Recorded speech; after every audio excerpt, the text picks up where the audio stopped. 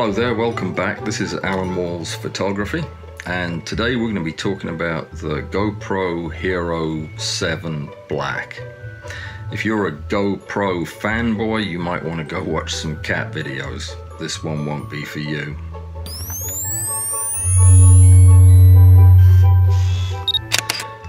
Over the last several weeks, I've been agonizing over the decision about which action camera I was going to purchase.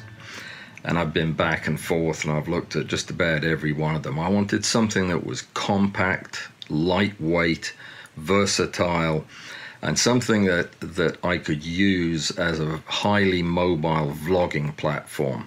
My plan was to get a small action camera and attach the Rode Wireless Go, the new wireless lavalier mic that Rode has come out with, attach that to the camera and use it as an all-in-one vlogging platform, something I could put in my pocket and carry with me everywhere I go. So that was my plan. My decision to go with the Hero 7 was based mostly on YouTube reviews and commentaries about it. And I bought the thing, and I've had it for 24 hours, and I'm going to take it back today to where I got it from. It's a disaster. It's the worst gear purchase I've made in a long time. So when I realized that this camera was not what I was expecting, I went back and I looked at a lot of the videos that I had looked at to make this decision.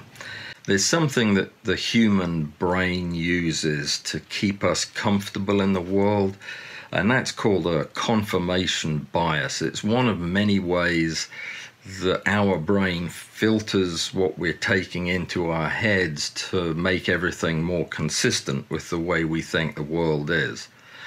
And boy, my confirmation bias must have been running in overdrive as I watched these videos, because now as I go back and look at them after purchasing the device and having a terrible experience with it, I see that if I'd actually paid attention to everything in the videos, I would never have chosen this camera in the first place. Let me explain. I got the camera, and I told you why I needed it as a vlogging platform. The first thing that disappointed me about it, not disappointed me, it just really irked me, was when I got home, they didn't have the microphone adapter in the shop where I bought the GoPro, so I knew I'd have to order it either from Amazon or from GoPro. Well, apparently, since sometime in February or March of this year, there have not been any microphone adapters available anywhere in the world, as far as I can tell. Certainly, as of yesterday, Amazon had one slimy scalper selling them for $199. $199 for a USB to TRS jack adapter for $200. It's bad enough that GoPro is charging $50, but neither Amazon nor GoPro nor Adorama, B&H, any of the places you'd go to look for something like this, they're all out of stock, on back order. And when I finally dug into all the GoPro message boards, I realized that people have been whining and complaining about this for 6 months. And I didn't know about that. So that was the first thing. But that pales by comparison to the rest of my day yesterday. I was going to go to a nature sanctuary near here to photograph some snakes. And I went down there with all of this new gear, because I also invested a ton of money in all the other gadgets that you need to make this thing really useful. So I was all kitted out and ready to go down, and I had already powered up the camera and done the necessary settings, uploaded the latest software, charged all the batteries in the GoPro battery charger using the GoPro wall wart thing. So everything was the way it was supposed to be, and I started shooting video in 4K at 60, and about 3 minutes into my first shot, the camera turned off, beeped 3 times and turned off. And when I reached up to my hat to take it down to see what was going on, it was seriously too hot to touch. I mean, it felt very uncomfortable to touch the front of the camera, the lens part, and the whole thing was hot. It turned out it had turned itself off because of overheating, and it would not turn back on again. Even when it had cooled down, it would not turn back on again. So I took out the battery, I put in a fresh battery, I went to a shop and bought 2 more SD cards, different brands, but all on the approved list that GoPro puts out. And no matter what combination I did, it overheated and shut down within a few minutes every time. In fact, it would overheat and shut down even if I wasn't shooting with it. If I just had the power on, it was overheating and shutting down. I spent $700 on this by the time I was finished buying and trying new batteries and new cards. And it's just an unreliable, buggy piece of garbage. So I'm taking the thing back and getting my money back, and I'm just going to hold off on what I do.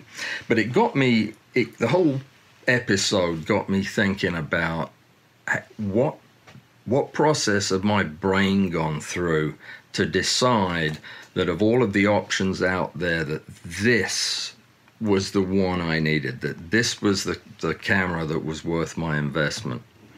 And that's what prompted me to go back and look at all of these other videos. But there's one in particular that stands out, and this is really the purpose of this video. And I am not knocking TJ. I think he's a great guy. His videos are awesome.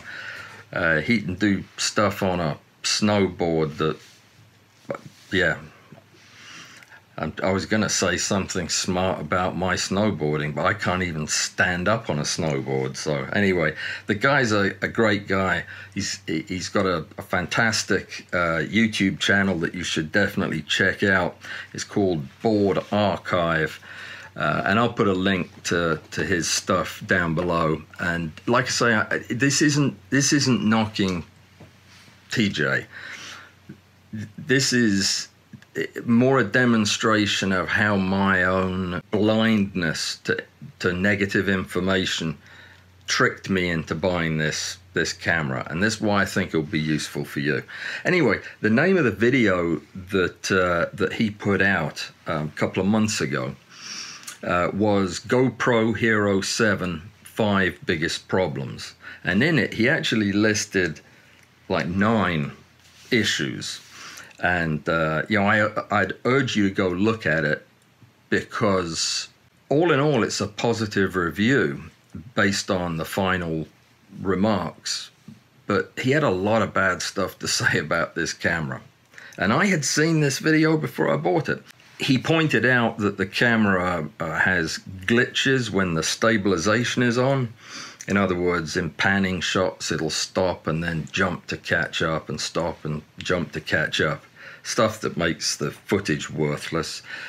Sometimes the video would freeze all on its own, but it would continue to record audio, which is of course useless if you're trying to use it for video. The date and time would reset spontaneously for no apparent reason, change to a different date and time, which kind of messes with your archiving. And also the stabilization would spontaneously turn off from time to time. What else? Oh, he complained about the microphone adapter, that it was too big and too expensive, and a just piece of nonsense charging $50 for something after paying $400 for the camera. And I get that, but TJ doesn't need to have to worry about that anymore, because you can't get the microphone adapter anyway. So he pointed out that the screen freezes, requiring a reset, which means pulling out the battery, pulling out the micro SD, and then cycling through a reset and starting it back up again. Which sounds kind of like my problem, only he didn't mention the thing getting hot enough to bake potatoes with.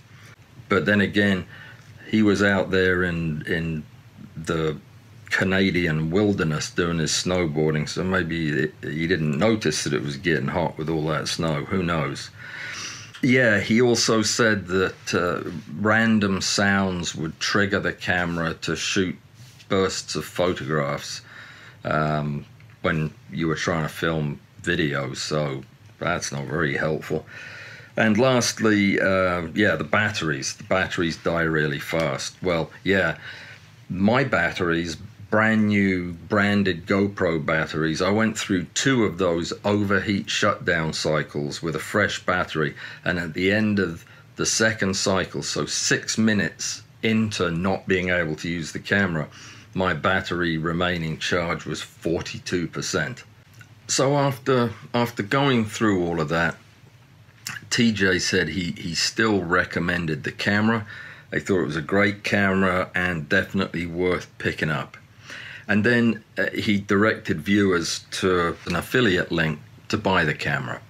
Now, I understand that that is a reality if you're trying to put out great content like TJ does.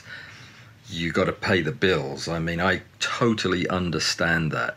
And I think the responsibility then falls more to us as the consumers of this information to decide what we're really hearing.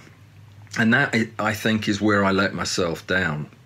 Because I heard all this stuff before, but I wanted a GoPro Hero 7 Black. So the only thing I really internalized from watching this video a month ago was, I think this is a great camera, you should definitely get one. So I heard that and conveniently forgot everything else that he had said in his video.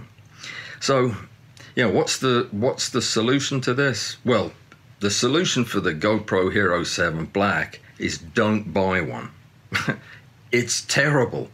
It is buggy, it is glitchy, it is unreliable, it has terrible battery life, it overheats, and you cannot record using an external microphone because they no longer have the adapters for sale. So if you're looking for a vlogging camera, forget it. It's no good. The built-in audio on this thing is terrible. Even though it's been improved, it still sounds like you're talking into a tin can. But if you can't attach an external microphone to it and you're planning on using it for vlogging, it's a waste of your money. Don't bother with it. If you're planning on using it as an action camera and trying to take pictures of people doing death-defying stunts, and half the time it's not turning on, or it's turning off halfway through, or it's only recording the audio, that's not a smart buy. You need something that's reliable. You need to catch that shot every time. You may only get one crack at it, if you see what I mean. So the solution for the GoPro Hero 7 is find something else. Find something more reliable. Look at the DJI Osmo or something. But I think the bigger picture is, when we're gathering our information about what it is we want to buy, we really, really need to listen to what we're being told. And we need to balance that with the motives of the person who's selling it to us.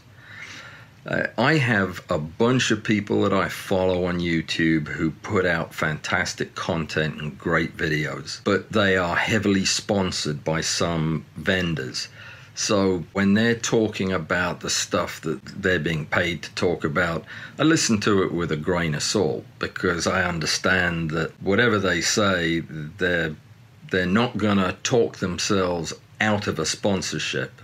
So if you understand the motives of the person who's putting out the video, then maybe you can have a slightly more nuanced sense of what it is they're saying. These days, it's very, very hard to find genuinely unbiased opinions. I tried to buy a vacuum cleaner a couple of years ago, and I could not find a single review of that darn vacuum cleaner that hadn't been written by somebody who had been given a vacuum cleaner, had been paid to do the review, or had been given the opportunity to be an affiliate through the outlet so that they would get paid when units were sold. Anytime a talking head is talking about a product and they are receiving some kind of financial benefit from doing that, you have to take that into consideration and balance what they're saying. If I had not been so hell-bent on getting this camera and deciding this was the one I wanted, I would have listened to the first 80% of TJ's video, and I would have completely ignored the bit about it's a great camera, you should get one. Because that's not what he said in the video. He said, this is an unreliable, glitchy piece of garbage. So, anyway, I hope this is useful. Maybe it will be, maybe it won't. I suspect you already knew all this stuff anyway, but it's been an eye-opener for me, and I guess I'll be good about this until the next time I decide I definitely have to have something, and then I'll just get all confirmation biasy again. Anyway, got some videos coming out in the next few days about Lightroom for people who are just getting started. Until then, have a good week. Talk to you soon. Cheers.